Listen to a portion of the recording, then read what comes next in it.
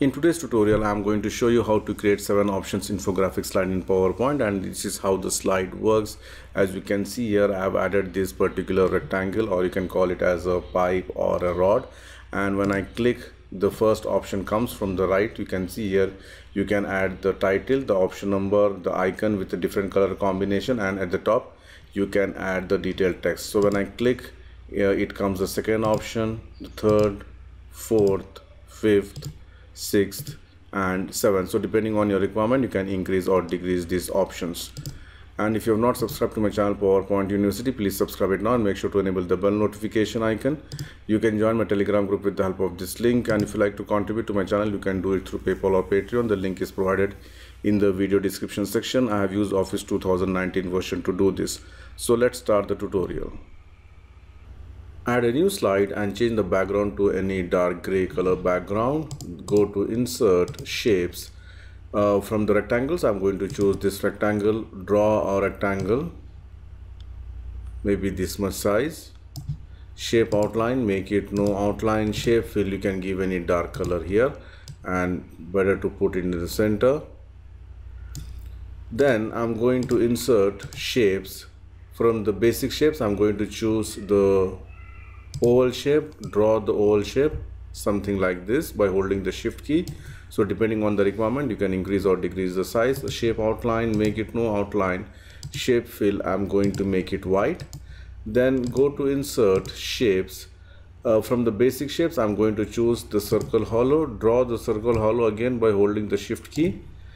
Shape outline, make it no outline. Shape fill, make it white. Let me just zoom in, and then I'm just going to put it exactly in the center. This and this should be in the center. It should be aligned. All right, again, depending on the requirement, you can increase or decrease the width of this one. Now what I'm going to do is, one part I'm going to cut it so it looks like it is inserted into this particular rod. For that, go to Insert, Shapes, select the rectangle, draw the rectangle exactly this much size. Okay, then I'm going to select this particular shape, the oval shape. Hold the shift key, select the blue rectangle. Merge shape, I'm going to click on subtract. So you can see here it ends up getting like this. Okay, so it feels that this is already inserted in this particular the rod. So go to Insert, Shapes, select the rectangle, draw the rectangle, okay, and put it exactly in the center. Again, depending on the requirement, you can increase or decrease the size. Shape outline, make it no outline. Shape fill, make it white. Alright, again, if you want, you can just increase it the size a little bit more. Alright, let me just increase it. Yeah, so you can see here I have ended up getting a shape something like this. Now all these three shapes I'm going to select. Okay, shape format, merge shape, and click it on union, so it becomes one shape now. Alright, so now depending on my requirement, how many shapes I want.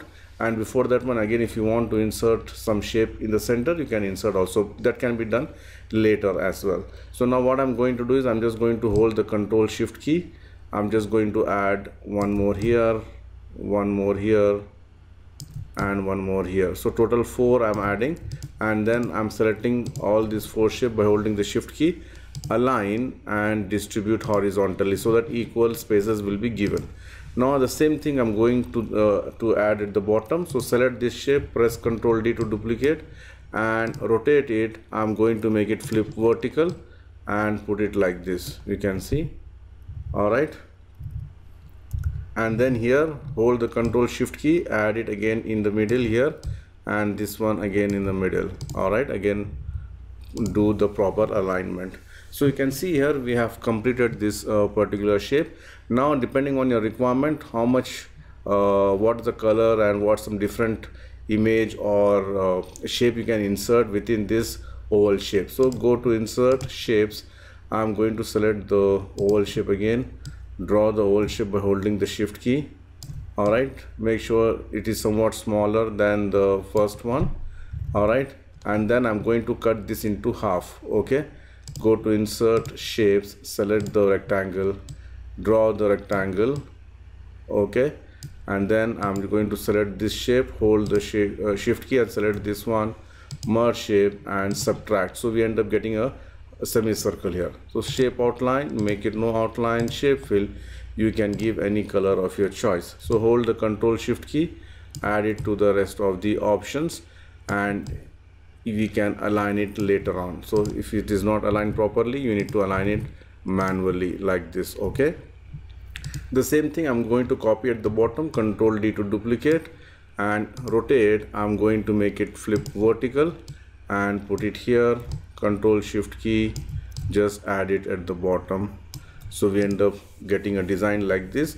Now it's up to me or up to you which color you like to choose it here. Okay, so different color combination you can add it here. So one by one you need to just select the object and fill with different color combinations depending on your requirement. So I'm just going to give maybe a light green here, and then I can give maybe a pink or a black or whatever, a teal color. All right, so this particular design is okay, ready now. Now it's time to add some icons and some title text here. Okay, if you're using the latest version of PowerPoint, you can go to insert and you can click on the icons, and you can just add the icons depending again on your requirement. So I'm just selecting 7 different icons. Okay, this is 5.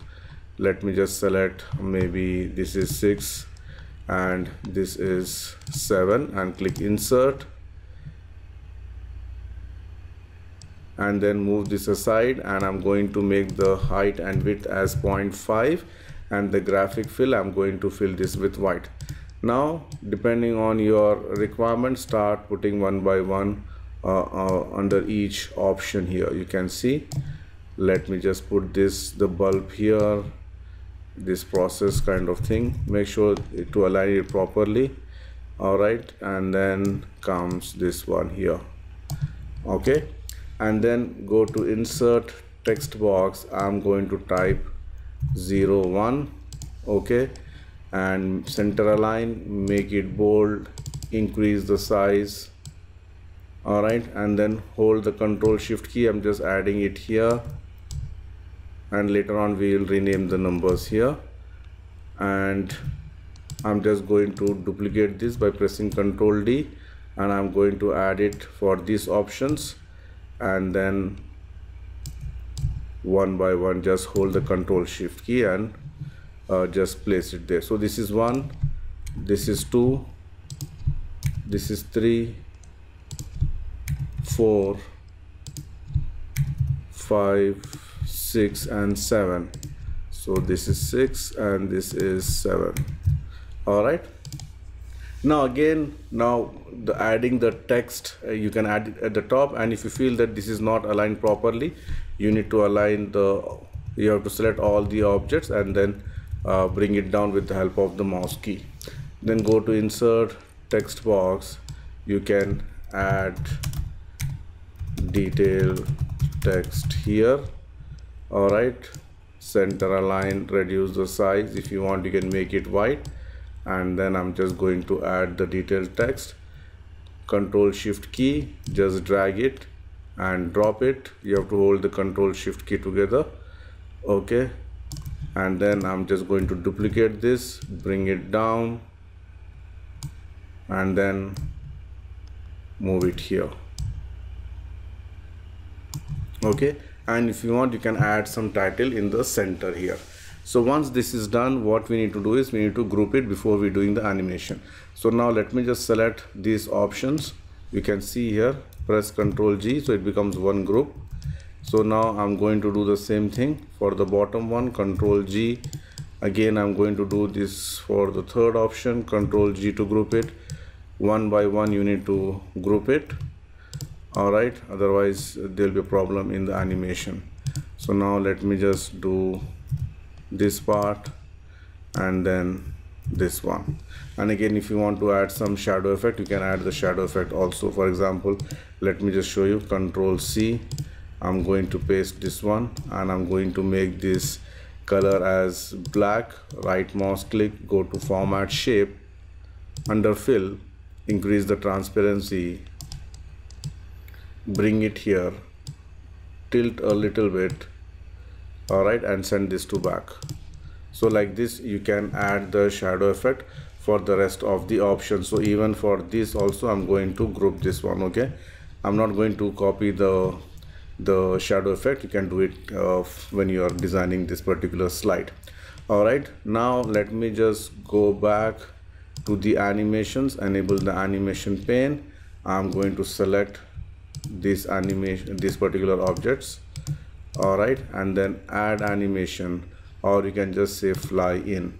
Fly in, make it from right, so it comes like this, and all this should happen on click, right mouse click, effects, and increase the bounce end. You can see like this, and timings, if you want very fast, it's up to you, and then click OK. Now if I play, it will come like this: first option, second option, third, fourth, fifth, sixth, and seventh.